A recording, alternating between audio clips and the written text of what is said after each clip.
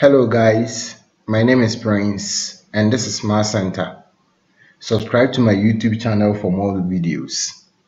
Post your comments and questions on my social media handles and I'll respond to it. We are on the topic probability. In the previous video, we solved a practical problem on probability. In this video, we are going to solve another practical problem. The question for this video is, in a contest, Ama, Kweku, and Musa were asked to solve a problem.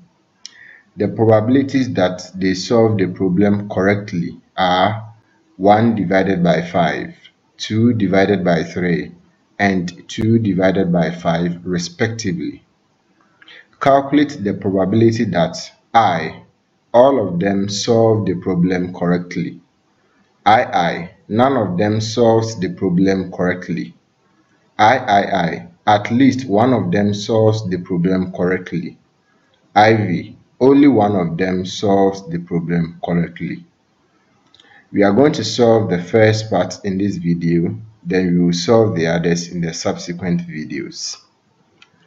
As we've been doing all along, when you have been given a question of this nature, the first thing you need to do is to define the terms that you'll be using in the solution. So we are going to let P into bracket A represent the probability that Ama solves the problem correctly. If P into bracket A is the probability that Ama solves the problem correctly, then P into bracket A complement is the probability that Ama does not solve the problem correctly or Ama solves the problem wrongly. In the same way, we will let P into bracket K represent the probability that Kweku solves the problem correctly.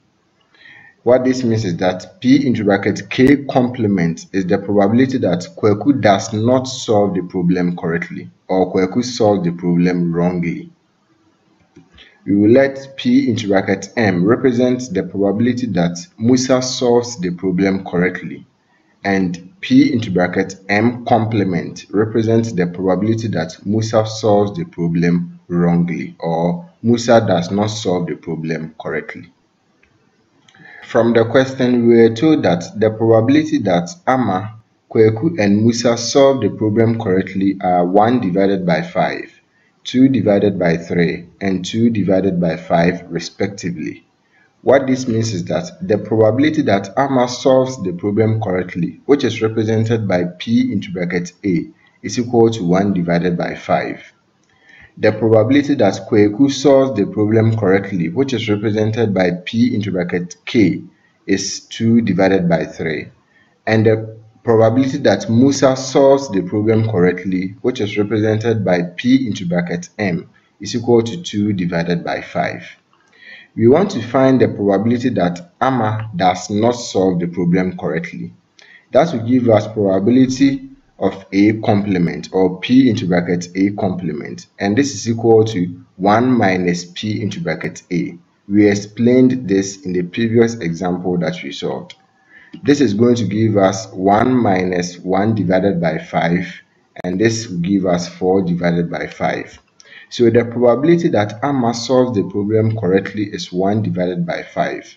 And the probability that Ama does not solve the problem correctly is 4 divided by 5. In the same way, the probability that Kweku does not solve the problem correctly is equal to 1 minus the probability that Kweku solves the problem correctly.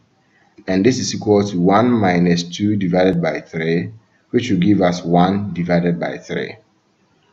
The probability that Musa does not solve the problem correctly is equal to 1 minus the probability that Musa solves the problem correctly.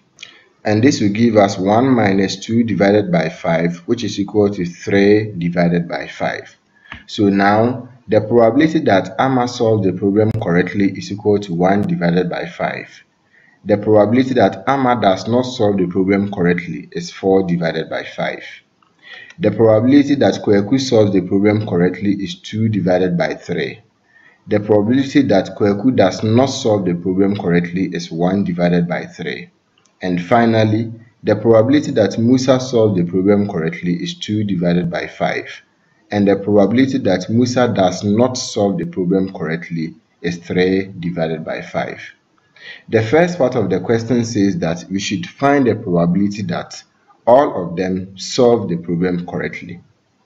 If all of them solve the problem correctly, what it means is that Amma solves the problem correctly, and Kweku solved the problem correctly, and Musa solved the problem correctly, because we have been told that all of them solved the problem correctly.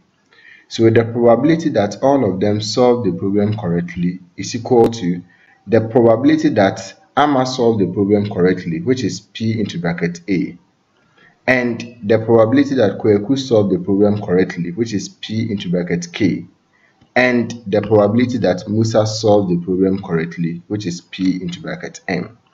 We have learned that where we see and, we are going to replace it with multiplication. P into bracket A is equal to 1 divided by 5.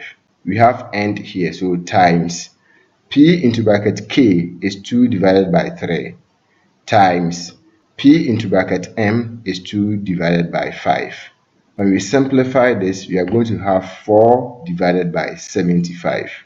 So what this means is that the probability that all of them solve the problem correctly is 4 divided by 75. The second part of the question says that we should find the probability that none of them solve the problem correctly. We are going to do that in the next video. So we'll see you in the next video, and let's continue solving the question. Bye-bye.